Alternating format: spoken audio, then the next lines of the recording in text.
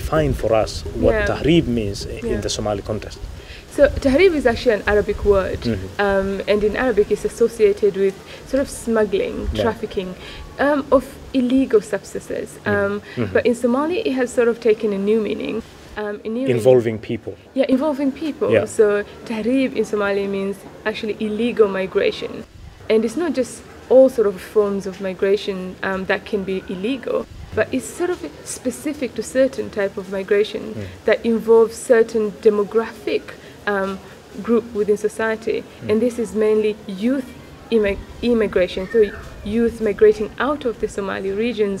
And this is usually sort of attract this image. When people talk about Taahrib in Somaliland, this is where my research has been, is about young people, you know, going through from Somaliland to Ethiopia, you know, through Sudan, crossing the Sahara to Libya, and once they reach Libya, they cross the Mediterranean Sea to reach the Italian island. But there's a lot of dangers that are attached to this, and a lot of reported fatalities. So Taahrib sort of conjures this image of young people crisscrossing the Saharas and all these sort of dangers that are embedded in this journey. So this is a new form of migration, and it's attracting mainly young men and women. The difficulty is in quantifying this. It's really difficult because Somaliland acts as, you know, the origin of migratory flows. It acts as a transit country, but it also acts as sort of a destination country. So you have this as a magnet that attracts all these immigrants. Absolutely. So you have, for example, Ethiopians crossing over to Somaliland, and some try to access the port in Bosaso to cross over the Red Sea into Yemen. But then, you know, they get to Somaliland and they see the economic opportunities, you know, the construction sector, for example, there are economic opportunities there, and then they decide to stay. So this has changed from being their transit country, for example, to their destination country. But for Somalilanders specifically, according to anecdotal evidence and my research, it shows that they're actually more interested to go outside the region altogether. So they don't really use the ports in Portland, the Bosaso port or the Djibouti port, because those are predominantly to cross over to the Red Sea. So they go further afield and they cross over the Mediterranean because the goal is to get to Europe. And this is really important. Well, you need to think about it, just Somaliland in sort of a wider perspective, and, you know, just really think about its recent history. But you've got a large number of diaspora that has come back to Somaliland and is involved quite heavily and extensively in the political arena, for example, but also in the economic arena, and also just in the society. But you also have a lot of sort of economic remittance that sustains, you know, livelihood in Somaliland. But what's really important to remember, I think, is there's a lot of exchange, and this is sort of social exchanges that takes place between Somaliland diaspora and Somalilanders that are still at home. And this can be sort of transferred when diaspora come back home, but it can also be transferred, you know, electronically, you know, virtually through social media. But what's really important to remember is, although Somaliland has been stable and there's been sort of social and economic development, but opportunities in Somaliland are quite limited for young people.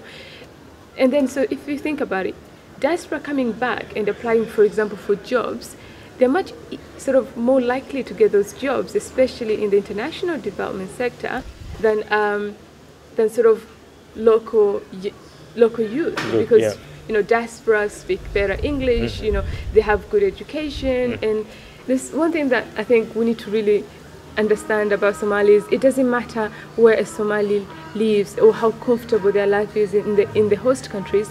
Home is always really important, but being able to come back home is not as easy. You have to make sure you have, one, a foreign passport that allows you that flexibility to be able to go back if things don't work out in Somaliland or Somalia, wherever you are. But you also need to come back with the right kind of education, you know, the right kind of resources. So the ones coming back actually are quite successful where they are coming from in their host country. So coming back is always the narrative within the Somali society, but coming back is not easy. You have to be successful in the host country to be able to be successful back in Somaliland, and I think this is really important.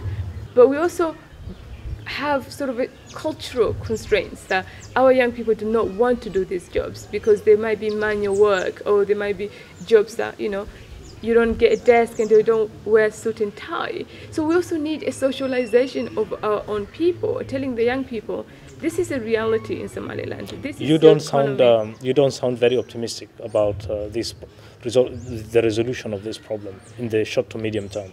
No, I think I'm being realistic. So maybe I don't want to be naive in terms of, I've lived in Somaliland. I've seen the reality of the Somaliland economy. So I think Somalilanders need to actually be really aware of the realities on the ground. And this is young people. I think older people are aware of this.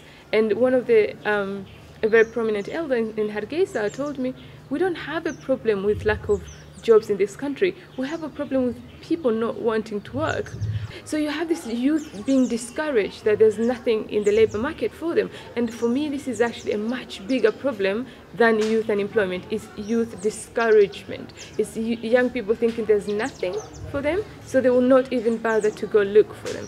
So this is where the government need to really work hard. And for me, this is what I call sort of ways to improve job efficiency, sort of job allocation in the economy, is to tackle these small problems that I think can make a huge difference about your country and confidence about the future of your country.